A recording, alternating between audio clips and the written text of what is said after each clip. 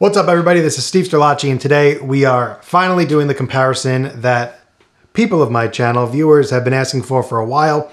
I am a known Helix user. I've been using it for the last 5 years or so, and over the past few months I've been doing a little experimenting. I've got a quad cortex, and I also have the Fractal FM9, which is going to be the main comparison for the day. We are going to be looking at the Helix versus the Fractal FM9. Which one should you buy and which one is right for you? So despite being a Helix user for the past few years, there is no affiliation or anything, no sponsor in this video. This is just purely my opinion based on using the two of these pretty extensively. Obviously I have a lot more time on the Helix, but after spending a few weeks with the FM9, I've really learned my way around it. I've learned its quirks, its pluses and minuses, just like I know with the Helix. So really looking forward to sharing with you the positives and negatives of both, and then hopefully help you make a decision on which one you would like to buy. I can definitely see this video getting really long, so I'm going to try to make my points brief. And if you guys want sound examples of this stuff, I mean, there's so many out there. There won't be sound examples in this. This is purely my opinion of my user experience, not a tonal comparison. So that being said, the first discussion will be on tone. I do think that there's like a whole stigma and opinion that the Fractal stuff automatically will sound better than the Helix stuff. And if you don't think so, then you're an idiot. That seems to be what you'll read online. And at first when I plugged in, I have them in front of me here.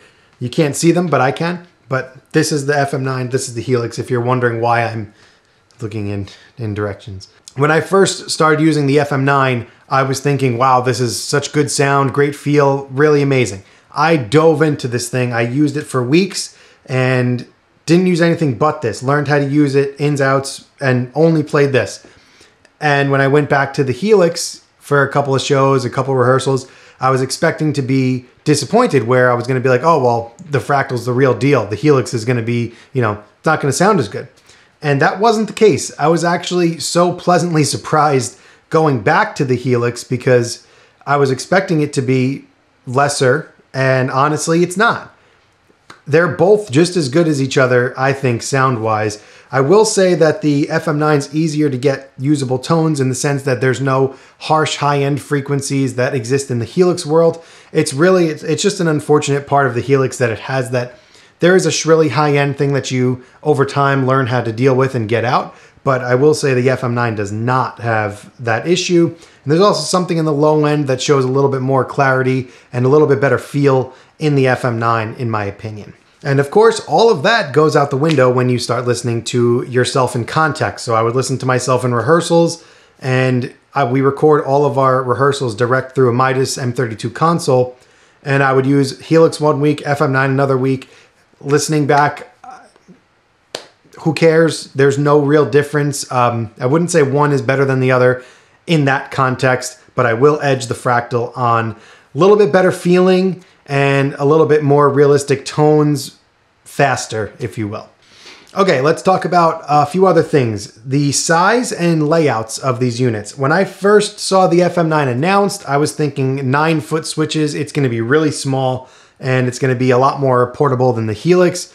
And that's not the case. The FM9's big relative to the Helix. The Helix is obviously bigger. It's got more foot switches. It's got the expression pedal. And again, it's an older unit, so it's got a little bit, I guess, older tech in it, which obviously is usually bigger. I was expecting the FM9 to almost be like the HX Stomp XL, where it was like this big, but as you can see, the FM9 compares pretty well in size to the Helix. When you take into account that the Helix has 3 more foot switches plus an expression pedal, I think that the size comparison, it's almost worse. I think the Helix is a better fit in the size because it's not that much bigger, but it has 3 more foot switches and an entire expression pedal. So obviously the FM9 is smaller, but is that difference in size worth it when you look at the 3 extra foot switches and expression pedal? With both of these units, you know that one button press can do an infinite number of things and are really powerful. So having those 3 extra foot switches on the Helix plus an expression pedal for just barely a bigger unit, it's up to you. What do you think? Is that worth it or is it not? Let's talk about the layouts of the Helix. So the Helix has a few different options that you could do for your layout. And what I mean by layout, it means when you look at the floorboard, what do you see? What are your options? What can you step on? And with the Helix, we have options of 4 snapshots, 4 stomps, 4 presets, 4 stomps, 4 presets, 4 snaps, etc., etc. Any combination of those 4 and 4. Or when you hit the preset stomp button, it takes you to this blank 10-foot switch canvas. And on this canvas, you can do whatever you want. And you do this in what's called Command Center, where you can literally assign anything, any preset, any snapshot, stomp box, bypass, parameter control.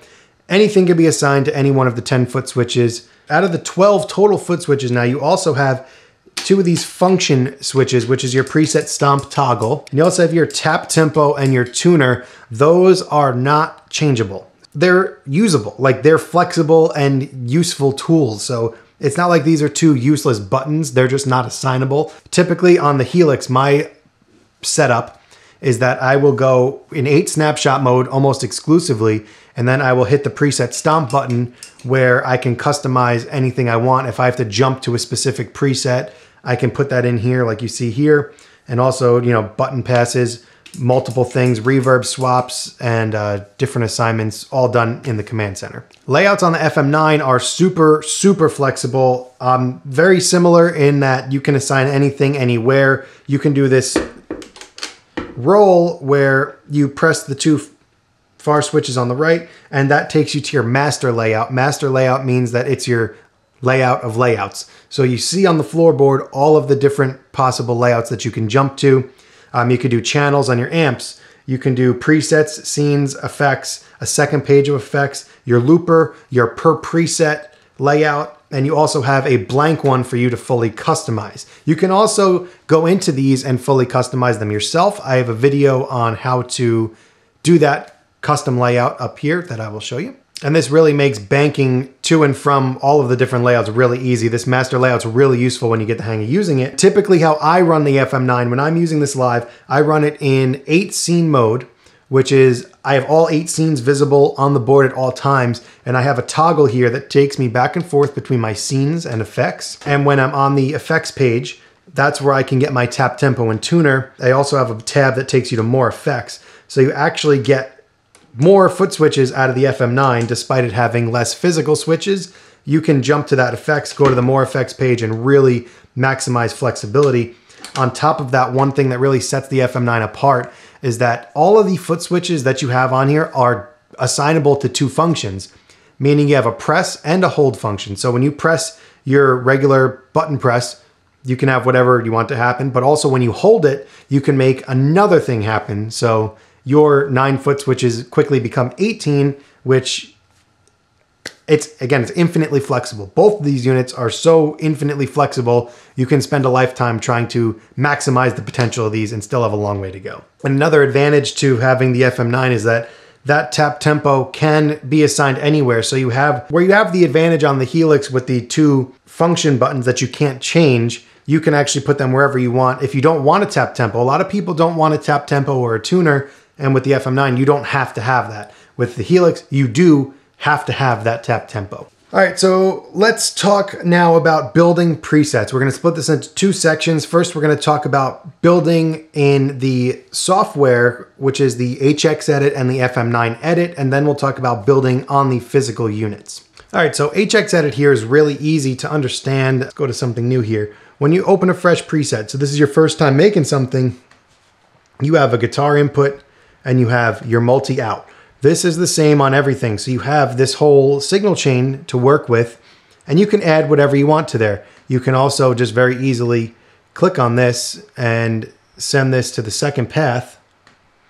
And now you have both paths. So it's gonna go left to right up top, left to right on the bottom, and your multi is gonna be your outputs. So now to add stuff in here, you just need to click. You wanna throw amps in there, boom, amp and cab already added. Just click around, your blocks are all right there in front of you, and you can bypass them, put them on, change all your settings. All the change settings are on sliders on the Helix, so there's no knobs, but you use these sliders. And now you can hear and see, this is something that's gonna make sense in a second. There's no gap when I'm bypassing this foot switch. That's something that's gonna, that was loud. That's something that's gonna make sense in a minute when we look at the FM9. So when we shift over to FM9 Edit, if I go to a blank preset, you see that the grid is totally empty. And this is something that I don't understand why, but You could start wherever you want, but the grid is totally empty. So if you plug in, you'll have no audio passing. Whereas in the Helix, if you plug it in, you'll still at least hear yourself direct. But for the FM9, you actually have to add an input. So you set this to your input 1 where your guitar will be plugged into. And then you have to go over and manually add your output.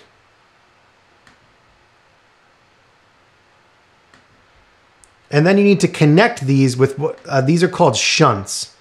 So a shunt, in layman's terms, is basically the patch cable. That's what I think about it.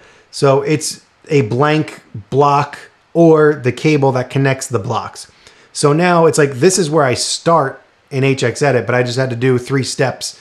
It's kind of a workflow killer if you're just throwing in a throwing up a fresh preset. And now from here, things become very similar, or you can even go to quick build and it looks a little bit like the Helix where you can click and drag into the blocks and say you want to throw some stuff around. What did we do? We did an amp over there. We did a cab. Say you want to throw your drive pedal up there. And you can just use this quick build to drag your rig together. So now something to compare here. You saw before that there was no delay when you changed the bypass state on the Helix. Now if you're on the FM9, you hear me pressing it and you see there's a little bit of a lag and a delay, and sometimes that really screws me up when I'm trying to work quickly. I won't think that something happened, especially when I'm doing my scene changes. Actually, I'll go pull that up. I think you got the picture of what this looks like to build something from scratch. But if I go back to my main gigging preset, right, so I'm gonna go to scenes. Scenes are like snapshots, snapshots are like scenes. This is what changes a bunch of things all at once. This is your preset within your preset. So if I hit my rock solo scene, you see that there's a hesitation for all of the things to happen relative to when I click them. So it's a little bit laggier and it's a little bit, it seems glitchy, but it's laggy. It takes up more time. I do, however, like that you have the CPU usage up in the corner. That's really useful if you are building a heavy preset and you want to make sure that you're okay. Also, something else to note about the outputs here, when you're setting up an output on the FM9, there's no multi-out. And where a multi-out comes in handy on the Helix is that the same output is going to go to all the 1/4-inch outputs and the XLR outputs, which is useful if you're using an FR speaker and you could just set your preset up. It goes out, but you can control where the big volume knob sends it. What the big volume knob controls, I typically send front of house or a solid signal that I don't touch, and then the volume control handles my 1/4-inch outputs. That all happens in a multi-out, but on the Fractal, you have to send a separate parallel path. You have to split your signal really into an even and separate output that's going to go to output 2, which would then go to your FR and has a completely independent control, which is kind of cool. I like that you can control both. You have these separate volume knobs that can control both output 1 and output 2, and even output 3 if you so desire. So you have a little bit more flexibility with the output routing on the FM9. It's just easier to do it in the Helix. A huge plus for the FM9 Edit software, when you go to your outputs, you have these meters down here which tell you how hot your signal is. So when you're balancing presets, it makes life a whole lot easier because you have a decibel reading for your presets and for your scenes that you can make your presets consistent across your set list. You can make your scenes consistent across your presets. Helix did add meters, but they're not in the actual software anywhere, but they are on the unit, but there's no numbers. So you're kind of just eyeballing, you're just eyeballing a meter, which is, it's cool, but it's not as specific as the FM9's is. Next topic is going to be onboard building, and in my opinion, this is where Helix completely kicks the FM9's butt. Building on the FM9 it's pretty difficult. As you saw, you have to start with a blank grid. So when you enter a blank preset, all you see is your scenes list. So now you have to actually press the big button, and now again you have that blank grid with nothing on it. And from here, you have to twist the big knob until you get to your input. Okay, I got my input. Now you can hold down enter and it'll make your shunt for you, take you all the way to the end. You rotate that until you get to your output. Hit enter. And now you have to navigate backwards back into this. And then again, you use the middle button to turn. So now I got my amp. Navigate over. Whoops, nope, not navigate over. You have to also hit enter. Get to the amp, hit enter, navigate over. Scroll till you get to cab, hit enter. And now to edit from here, you see on the board, you don't have knobs. So you actually have to hit edit. And now this takes you to all of the amps. So if you want to pick your amp, you can just scroll through until you find the one you like.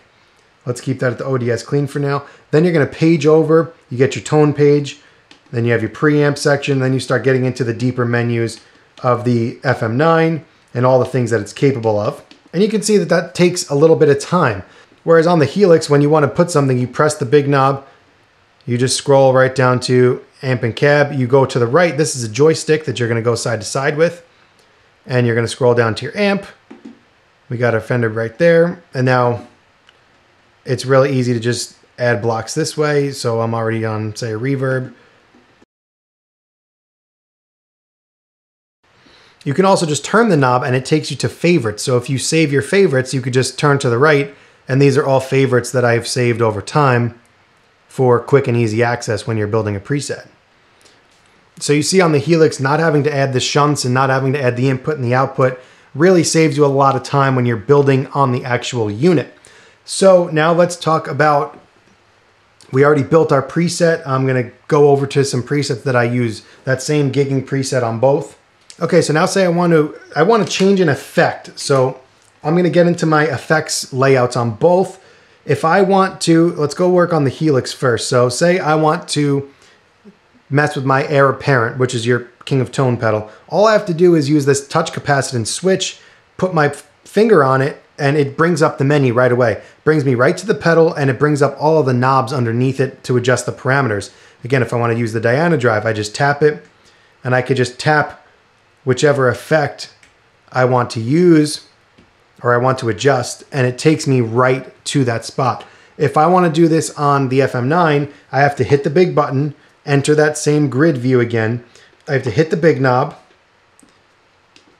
page over to the effect until I get to it, hit edit, and now here you'll see it takes me to the type, and then I page over to the basic, which is going to give me my knobs. And when you page over to the basic, that'll give you the basic functions of it. But you can see now that once you make your changes, you hit home again, you're back there. Now again, the FM9 has a very creative and useful tool that really makes it pick up some ground and possibly even be faster than the Helix depending on what parameters you choose for this. So if you are on your main home screen and you page over to the right, you have what's called Perform PP, which means performance page, and you also have Perform Global. Perform PP means performance mode per preset. The other one is performance mode global. So this is a menu of 10 parameters that you can custom assign to be these knobs at the bottom. And all you do is press up and down to get to the different rows. So if you carefully select the parameters that would need adjusting the most, like high cuts or your delay reverb mix, all of those knobs can be assigned to this menu so that when you're gigging, this is like your gig view, you just have those readily available so you could just pop up and down and you can make your adjustments on the fly really easily. You can do this in a per preset manner, which means that anything in this given preset, you can assign 10 things, whatever you want, 10 parameters across the entire preset, whether it's on your amp block, cab block, whatever effect you want, can all be assigned here. You can also page to your global, which is going to be the same throughout every single preset. So every preset on here is going to have, for example, an amp and a cabinet. So if you have your favorite amp settings that you like to adjust, your favorite cabinet settings you like to adjust, this is where you'd want to put those because it's going to be a global setting. All right, so on preset building, this is going to get very confusing if you don't speak the Fractal language, but hopefully you can follow along. I'll do my best to explain this for a layman's person that doesn't own or understand anything here. Not that you're not going to, but that you don't currently. On the Helix, it's completely open format where you can put anything anywhere. If you want to stack 10 drives in a row, you can do that to your heart's desire until you run out of DSP. You can put as many of anything as you want, anywhere you want it. You can only use 2 amps, which it's plenty for one preset. And you can put them anywhere you want. You could run them in parallel. You could run them back in side by side and bypass one to get to the other. Or you can use them in a blendable fashion where you're blending two opposite sounds and creating your sound that way, whatever you want to think of. You can also do 2 amps in the FM9, and you have other block limitations. There is a whole list of the block limits on the Fractal website if you want to look at the blocks guide, I think it's called.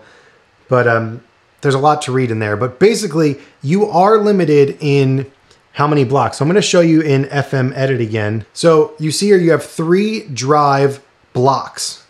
And by blocks, I mean a block that says drive, because it's a lot more flexible than just one drive pedal. Within every block on the FM9, you have what are called channels. And channels means that you can completely change the type and settings of whatever it is that the block you have added is. The trade-off here is that you can't put more than 3 of these blocks. So if you want to put a fuzz earlier in the chain and then have 3 overdrive distortion pedals that you stack into one another, you can't do that on the FM9. You are limited to the 3 drive pedals, but you can turn that quickly into 12 drive pedals by using your channels. So if you're not into stacking overdrives or stacking your drive pedals, throwing 3 drive blocks into the FM9 is the equivalent of having 12 on your pedal board. And on the Helix, again, you can just keep adding and adding until you run out of room. And now back to the amps. When you're on amps with the FM9, let's show you this quick build again. You'll see that you have 2 amp blocks. So I can put 2 amps in the Fractal, and I can have, again, 4 channels of amps. So each channel can be its own separate amp with its own separate settings. And using the 2 amps, I can have 8 amps in one preset. The trade-off here is that there's no seamless switching. So when you do change your channel on the amp, you cannot do that without a gap. So there will be a noticeable gap in audio.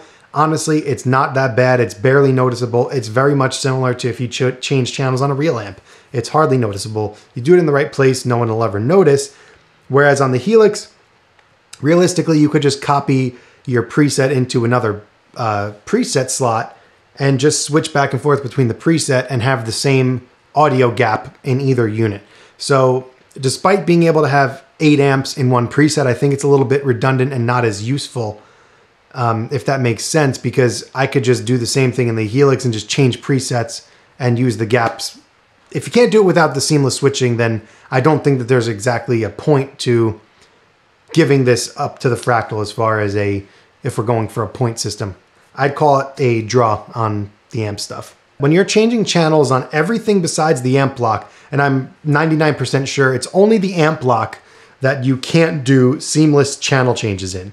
So any other block in the FM9, you can change your channel seamlessly without any gap in audio, everything besides the amp block. So only the amp blocks have that gap in audio when you are changing channels. Well, my hair light died.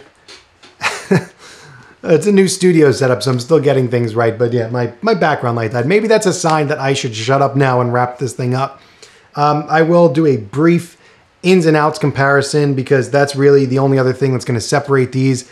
I am a person who runs 2 full electric guitar rigs in my Helix. I tour with country artist Jessica Lynn, and I put her electric guitar and my electric guitar on completely independent paths in the Helix and send 2 separate signals to front of house. They completely do not cross with one another, but I have to go 1/4 inch out into a DI box for her signal, and I can go XLR straight to house with mine.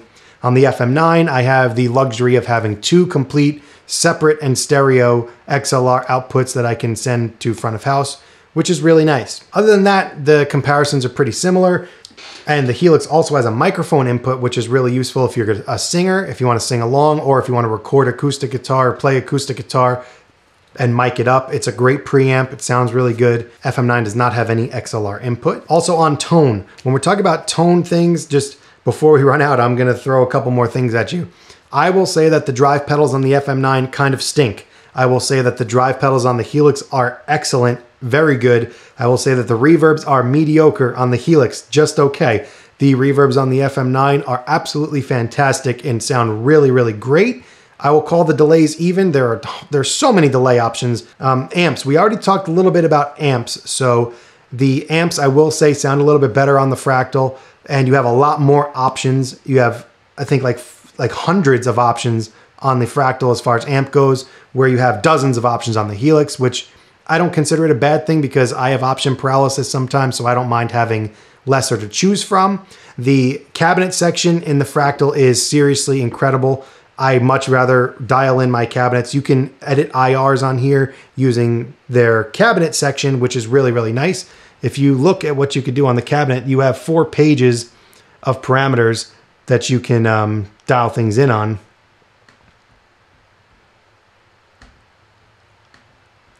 Which is really, really great compared to the Helix, where you literally just have an IR block. You can control high cuts and low cuts, and that's pretty much it. And then overall with the amps, you have regular parameters on the Helix, bare bones, necessities, things that you need, and things that a few advanced things. Nothing crazy. Whereas on the FM9, you have, not only do you have what's actually on the amp, where you have all different, parameters that you would typically see, you also have an ideal page where Fractal adds what would happen in an ideal world.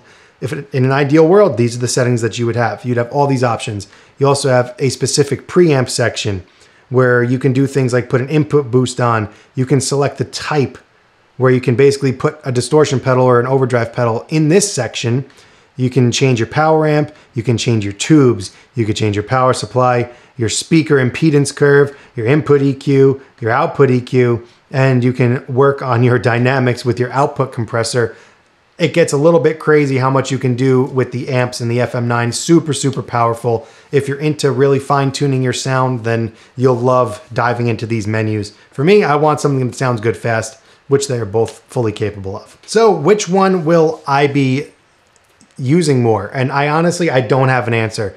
These two are the closest competitors in my world right now, and I enjoy using both of them very much. They both have challenges, they both have pluses, they both have minuses, like we just talked about. So they both have places in my heart and in my rig. I love using my Helix. Helix, I think, is still an overall better touring solution.